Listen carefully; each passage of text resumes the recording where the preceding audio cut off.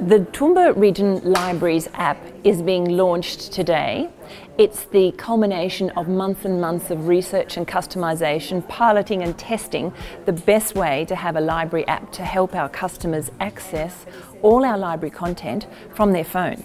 It is very much a one-stop shop. You can access a lot of digital content, but also our books.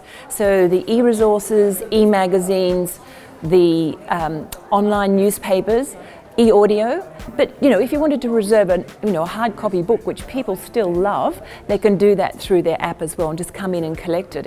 It's a very easy way to use your library and to be connected. Well, this is the new age. We're moving this library into the new age, and how proud ought we be of this library?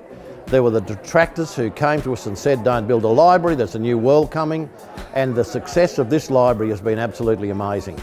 So the new app will take us into the new age. We thank the state government for their support, we thank Queensland Libraries for their support, and I particularly want to thank our staff who are involved in this, not only for thinking about it, but getting on and doing it. There are 2 councils in Queensland who have this app, and one is Ipswich and the second one is Toowoomba, and that's a badge of honour.